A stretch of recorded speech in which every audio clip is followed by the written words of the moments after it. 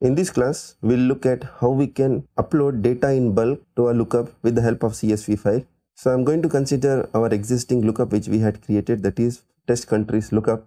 If I click on this edit, if I try to add the rows, I need to click this row add button over here one by one. I need to fill the details. Now instead of this, what we can do is with the help of CSV file, we can upload the data. In order to do that, we have to click on this actions menu over here and click on export to CSV. So it will download a CSV file. Let me open this from my local computer. Here is the file which got downloaded. Let me open this in Notepad++. First line will be the lookup name or the DVM.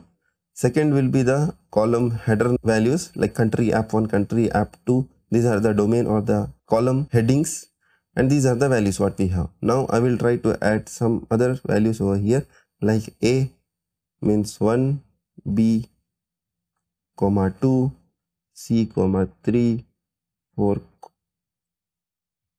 D, 4, E, 5.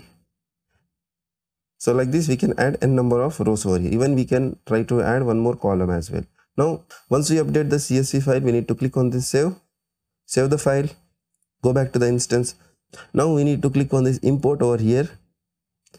Here we need to choose the file.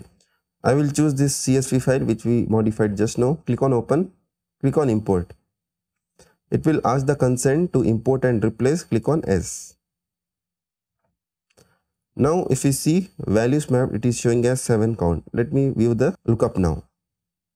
If we open the lookup, we will get the list of all the values what we added in the CSV file, like A, B, C, D, E. Like this we can modify lookup with the help of CSV file, and we can update the data in bulk at once.